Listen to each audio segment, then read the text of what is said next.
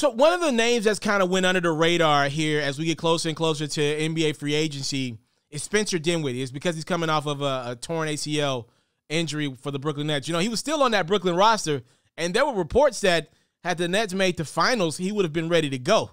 And you know, look, Spencer Dinwiddie's been on his social media popping his ish. He said the best point guard in free agency is around and has arrived. Like look, man, Spencer Dinwiddie in 2019, last time he was healthy, dude averaged 20 points a game, gave you 6 rebounds, 3 assists. Like, bro, he can ball. Be clear about that. Now, he's a little erratic on social media at times, and a lot of people are looking at what he just did by declining his, what is he at, like a $11 to $14 million player option with the Nets. A lot of people are looking at that as a mistake. You know, I would have thought being in Brooklyn would have been a pretty decent scenario to come off that bench, but I know what Spencer's thinking. He's like, yo, I'm not going to get enough playing time there. Spencer's looking for around $25 million a year in free agency. I don't know if that type of money is out there for a guy coming off of a torn ACL.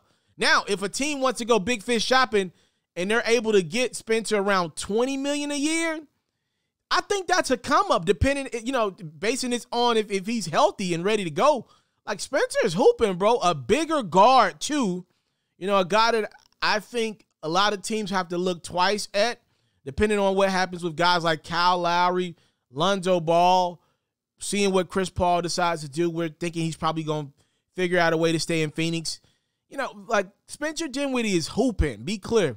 Just coming off an injury, I didn't expect his value to be around $25 million like he reportedly thinks it is. But again, man, you are what you can negotiate. And Spencer is setting the bar high.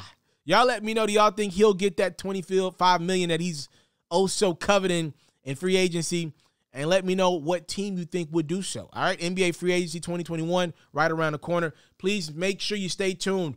Tomorrow, NBA Draft Day coverage around the clock is going down. This is my first time ever doing this. I'm excited. I cannot wait to see you guys there.